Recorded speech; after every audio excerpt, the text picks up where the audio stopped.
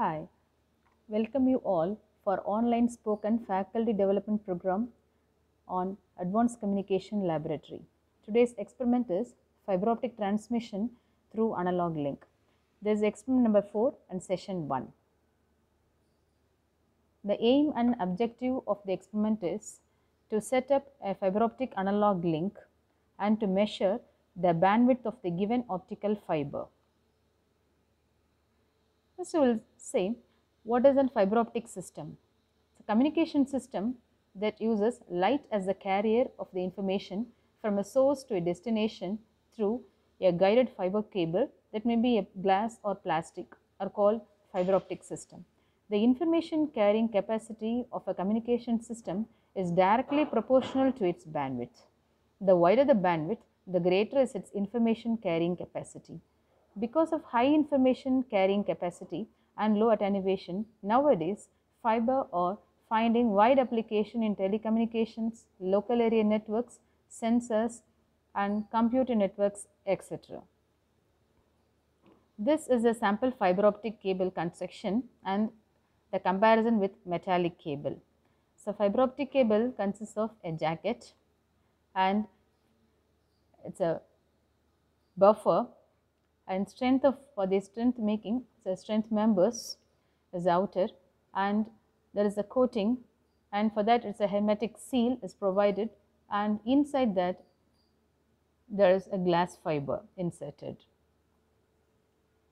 What is the advantages of fiber optic cable is first, it's extremely wide bandwidth. The bandwidth available with a single glass fiber is more than 100 gigahertz. With such a large bandwidth, it is possible to transmit thousands of video conversations or dozens of video signals over the same fiber simultaneously. And irrespective of whether the information is voice, data or video or a combination of these, it can be transmitted easily over the optical fibers. Whereas only a very less number, 40 to 50 of independent signals alone can be transmitted through metallic cables. The second one is immunity to electrostatic interference. As optical fibers are being made of either the glass or plastic, external electrical noise and lightning do not affect the energy in optical fiber. The result is noise-free transmission. However, this is not true for metallic cables made of metals, as they are good conductors of electricity. The third one is elimination of crosstalk. The fiber system are immune to crosstalk between the cables caused by a magnetic induction. Whereas in metallic cable, crosstalk results from the electromagnetic coupling between two adjacent wires, and it's lighter weight and smaller in size. Optical fiber are very small in size. Size reduction make the fiber the ideal transmission medium for ship, aircraft, high-rise buildings, where the bulky copper cables occupy too much of space. Reduction of size is reduction of weight also. And the next one is lower cost. The material used in the fiber is silica or silicon dioxide, which is one of the most abundant material on earth, resulting in lower cost. Optical fiber costs are continuing to decline only. And about the security, fiber cable are more secure than metallic cable. Due to its immunity to electromagnetic coupling and radiation, optical fiber can be used in most secure environments. Although it can be intercepted, it is very difficult to do so because at the receiver's user's end, an alarm would be sounded. And about the safety, it is greater safety. In many wired systems, the potential hazard of short circuits requires precautionary designs, whereas the dielectric nature of optical fibers eliminates the spark hazard. And about corrosion, the fiber cables are more resistive to environmental extremes. They operate over large temperature variation than their metallic counterparts and are less affected by corrosive liquids and gases. And it is longer life and easy to maintain. A longer lifespan of 20 to 30 years is predicted for the fiber optic cable as compared to 12 to 15 years for the conventional cables. And about the fiber optic cable construction, it has its outer cable jacket and strengthening of fibers, and there is a coating over the cladding, and inside the cladding there is a glass fiber. And this construction says design or very many number of design systems is available today. Depending on the configuration, it may include a core, cladding, and a protective tube, and a polyurethane compound, and one or more protective jackets. The fiber cable consists of a core at the center and cladding at the outside. A buffer jacket provides the protection for the fiber from external mechanical influences that could cause a fiber breakage or excessive optical attenuation. And based on the mode of transmission, optical fiber cables are categorized into two types. One is single mode fiber, next one is multi-mode fiber. The single mode fiber having only one path for the light to pass, and the core diameter is only 7 to 10 micrometer, and it has a bandwidth of up to 40 gigahertz. Mostly used in long distances, and it is as a low-cost circuit used in the TV cables. But about the multimode fiber, light takes more than one path to travel. The core diameter is 20 to 100 micrometer and is used for medium distances, and it has a high bandwidth. Now we will see what are the equipments or the apparatus required to do the experiment.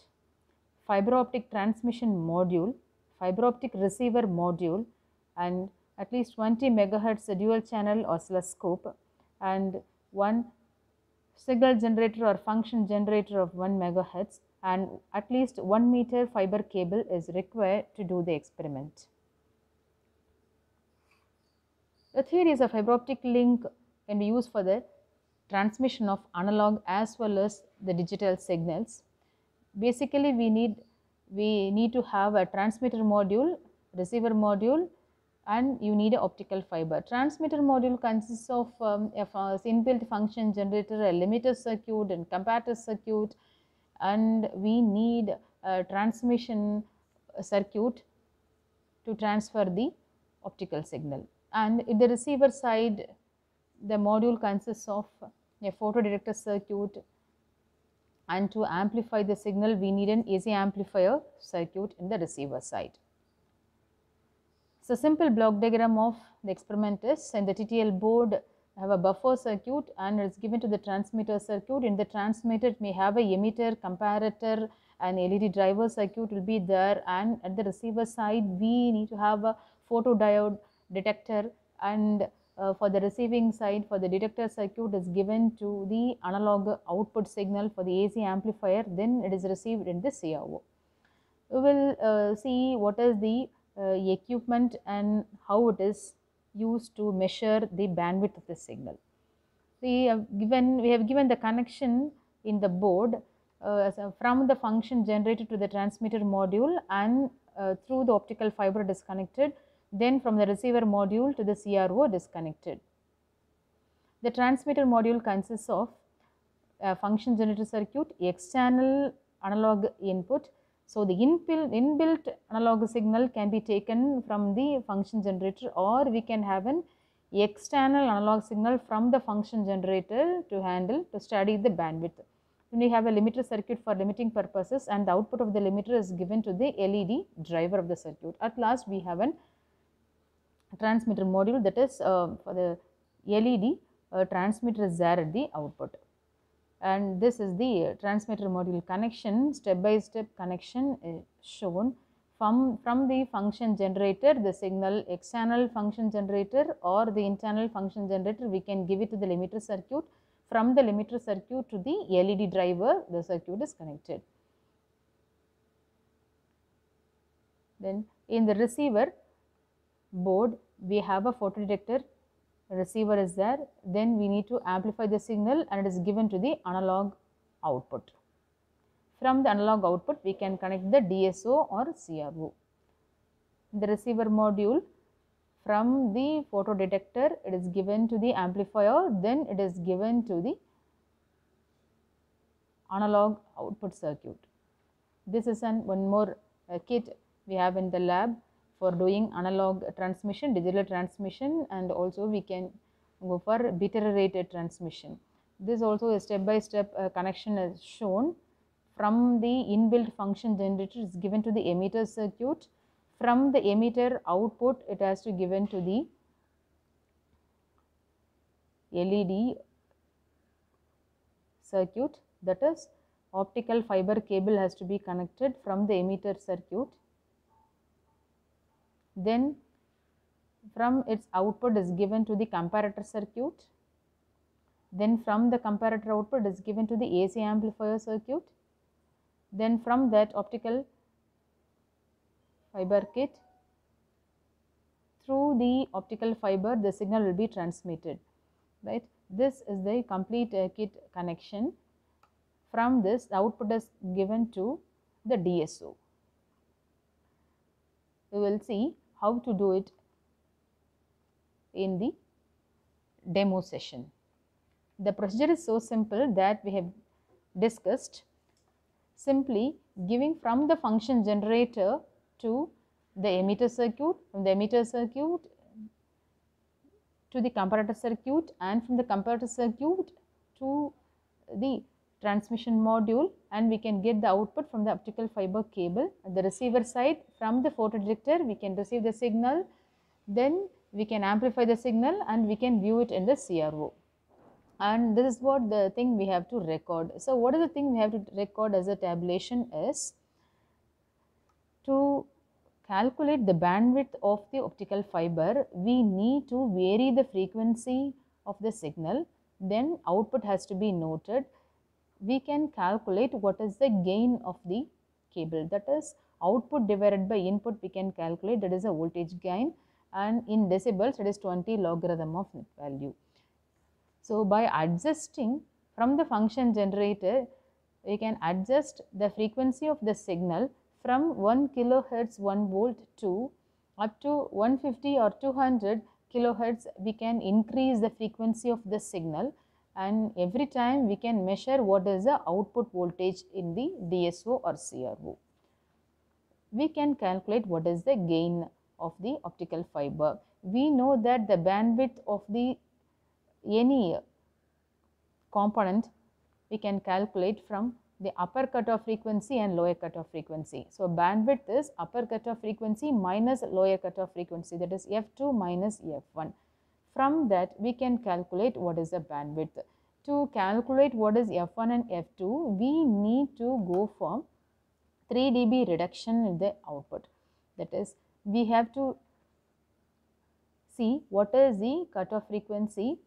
From the topmost of the curve, take 3 dB less or 0.707.